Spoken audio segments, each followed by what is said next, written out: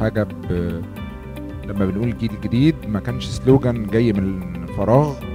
كنا فعلا ظهرنا في وقت كان فيه منافسين شرسين جدا، وكانت المنافسة في السوق مش سهلة أبدا، وفي ناس قالوا علينا مجانين علشان حاجات كتير، علشان مش بس المنافسة، علشان بعد الثورة عملنا استثمارات بمليارات.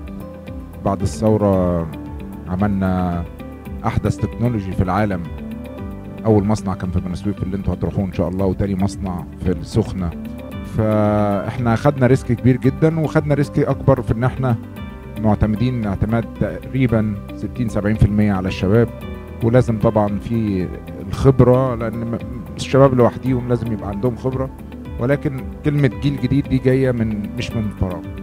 انتوا يمكن الدفعة الرابعة اللي هيتم تدريبها، يمكن من 3 ل4 شهور هيتم تدريبكم على اعلى مستوى. انا حتى شفت الناس اللي هيمرنوكم وهيدربوكم ناس على اعلى مستوى، وانتوا هتشوفوا. اتمنى لكم التوفيق، وان شاء الله باذن الله بعد 4 شهور نتقابل كده وانتوا بتتعينوا، ويبقى لكم كل واحد عايز تقييمه ويبقى احسن من التاني. شكرا جدا.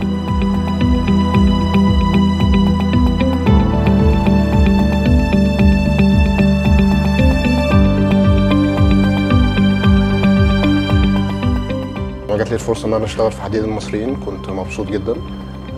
قلت لازم استغل الفرصه دي احسن استغلال، وكان عندي شغف اكتر ان انا اطور من نفسي واحسن من نفسي.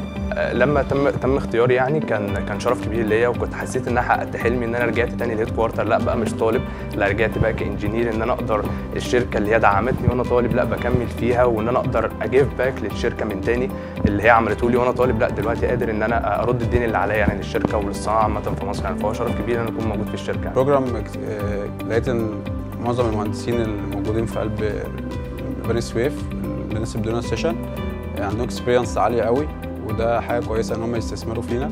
ان شاء الله ينعكس على المصنع وعلى المجموعه كلها.